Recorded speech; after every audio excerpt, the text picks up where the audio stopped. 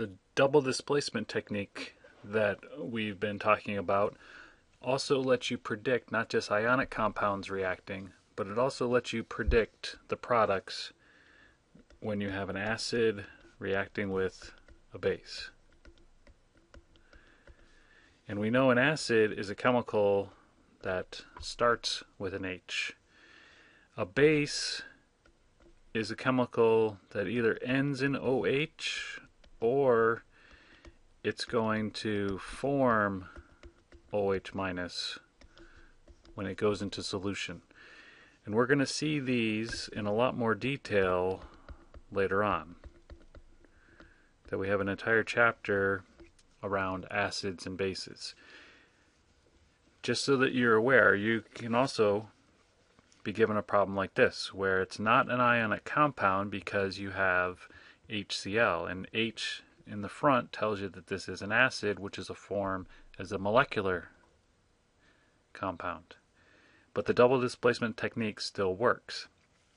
We take the positive part, which is the H+, and we pair it up with the negative part, and in a chemical like this, KHCO3, you need to be able to recognize that's the hydrogen carbonate or bicarbonate anion. And then we do the positive potassium paired up with the negative chloride. We still do our crisscross, so we're going to take H plus and pair that up with the anion HCO3 minus. 1-to-1 ratio when we do our crisscross, so we get H2CO3, which is carbonic acid.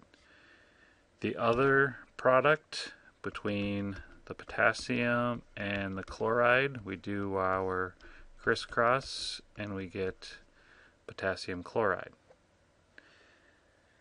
Now it turns out carbonic acid is not stable in water.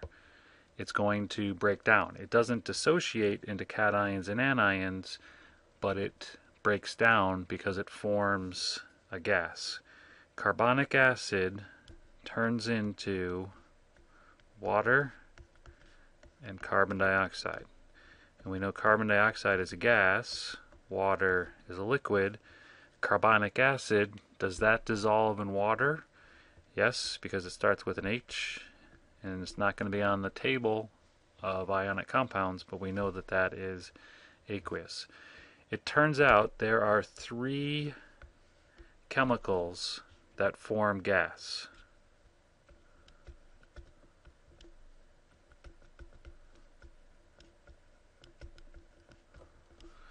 So number 1 is carbonic acid. Number 2 is sulfurous acid, H2SO3.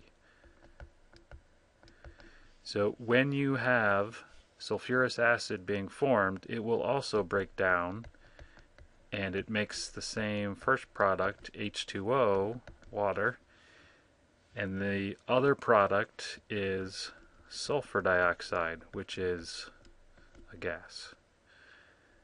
The third that you need to remember is ammonium hydroxide, NH4OH, which breaks down into water and ammonia, NH3 gas. So these aren't that bad. If you can remember these 3 chemicals, what they all have in common is one product is always H2O liquid, and then the other product you can remember, well, you don't even have to remember. If you subtract off 2 hydrogens and an oxygen, for example, from H2CO3, you'll be left with CO2. If you do the same thing for H2SO3, subtract away 1 hydrogen and 2 oxygens, 2 hydrogen rather than 1 oxygen, you'll be left with just SO2. And the same thing for the ammonium hydroxide. You want to keep this in mind when you are balancing chemical reactions. Because here is a classic example. We have a very similar reaction, an acid reacting with a base, and we get two products, but the two products, one of them breaks down. So this one is forming H2O and sulfur dioxide. So we know that that is one of the three gas-forming products, and it came from H2SO3, sulfurous acid. So when balancing a question like this one, what I would recommend you do is recognize H2O and SO2 had to come from H2SO3. And we can balance this reaction writing this product and the other product, potassium bromide. Now that makes it much easier to balance. Because when I write it like this, I recognize the sulfite anion, and I have one of those on both sides.